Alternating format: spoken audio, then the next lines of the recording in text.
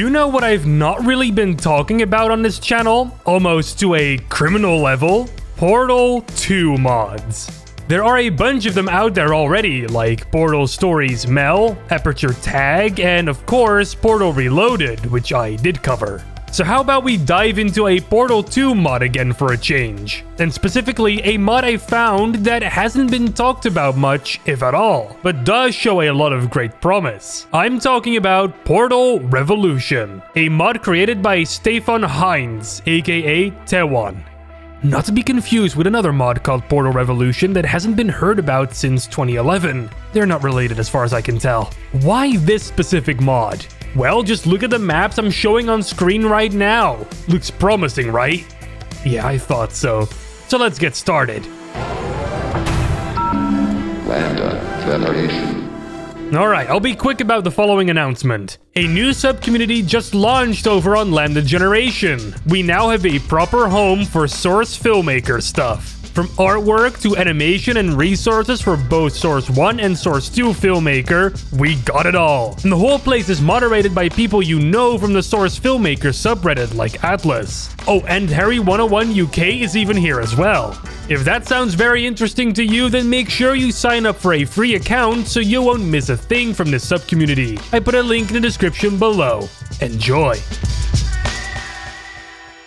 Alright, so what is Portal Revolution exactly? Well, it's a fan-made modification to Portal 2 that takes place in between Portal 1 and 2 in the dilapidated bowels of the Aperture Science Enrichment Center. GLaDOS is out of action, but the cores residing inside of the facility know very well that that situation won't be like that forever. She will rise again. It's an inevitability. So one core called Sterling has an idea that, if executed properly, will deactivate GLaDOS forever. And it's on you, the player, to help Sterling execute his idea. However, as the ModDB page puts it, you might learn that this plan of Sterling's may have unforeseen consequences. Pretty interesting story for sure, but the story isn't the only thing that's interesting about this mod. The mapping work for it also looks absolutely incredible. There seems to be even some graphical features that weren't present in the base game. And that's correct. And to tell you exactly why that is correct, let me take you all the way back to when this project originally started.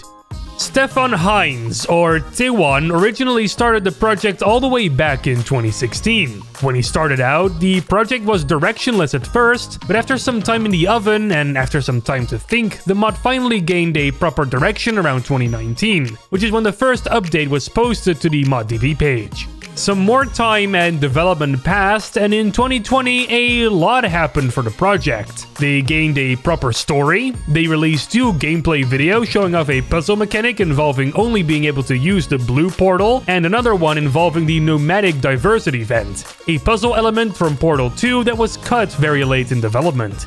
The team was also expanded in 2020 to about 4 people, and also they got an official Steam page. You can wishlist the mod over there right now, by the way. But the biggest thing for the mod by far was an engine branch switch. The reason why the project looks so graphically impressive is because the Portal Revolution team gained access to the source code of Portal 2 and CSGO. But they did not gain access to the source code for these 2 Valve games just for Portal Revolution, but for another project they were working on at the same time called Portal 2 Community Edition. A community-made version of Portal 2 that aims to make mod creation for the game a breeze with new features and improvements to the tools. Because of this source code access, the team was able to implement lots of new features such as physically based rendering, Panorama UI, which is a way better new Valve-developed UI system that CSGO also uses, and Cascade Shadow Maps, which are the same kind of sun shadows that CSGO and Black Mesa uses. Super exciting. The mapping for this mod already looked pretty impressive before, but it now looks even better with all of the above mentioned features and more implemented. I mean, look at this. This is some of the best looking Portal 2 mapping work I've seen yet. In August of 2021, the team expanded even more with now 7 people helping out with the development of the project. They have now also amassed over 700 custom models, 1600 materials, and 2 new particle systems. Not everything was made by themselves though, there have been a lot of model contributors over the years now, but that's still a pretty impressive number. And it was also announced that the game now has a release date for December 2022. However, in another media update that came out this year, this release date has been moved to early 2023. Hey, it's a community-made project, these things happen.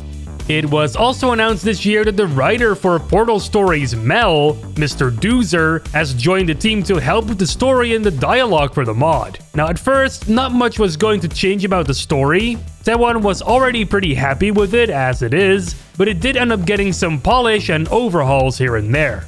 Another gameplay demo was also released showing off some of the prototype test chambers, and yeah, it's looking really good.